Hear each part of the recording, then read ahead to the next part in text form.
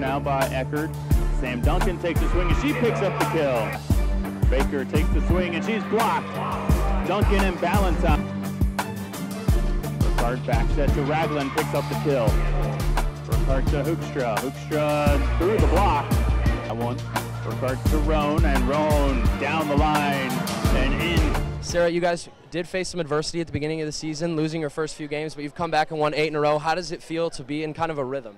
Oh, it's incredible. You know, I think those first 3 games really tested us and challenged us, and it caused us to just come together and we had to try different things, work on everything, and it came together and it worked out really well. The first couple of sets, you guys looked really in control. The third set also as well. You guys played very well on both sides tonight.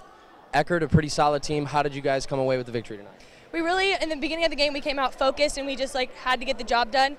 We were in the locker room and just talking about that this is a big game and we have to come in focused. And above all else, we wanted to have fun and make his name renowned tonight, and I think we did that. Awesome. Coach, you guys have now won 23 consecutive games in this arena. You guys just seem to be on another level in this building. How does it feel to know that when you guys are in this building, you have a little bit of an edge? Well, we talk about it all the time. In order to advance to regionals, to nationals, any of the goals that we have, you have to take the business here at home. And so it's one of the most important things. We play with more determination, more courage here. We have to come out and defend the home court. And if you can win out at home, it puts you in a great position in the region.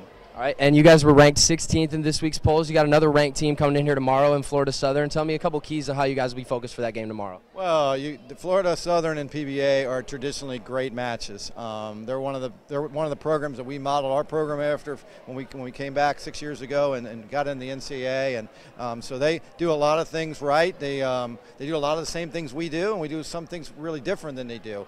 We got to focus on our strengths and then focus on the things we know that they're going to do well and try to stop that. And I think we got a good game plan. I think we'll be prepared. All right, great match tonight, guys.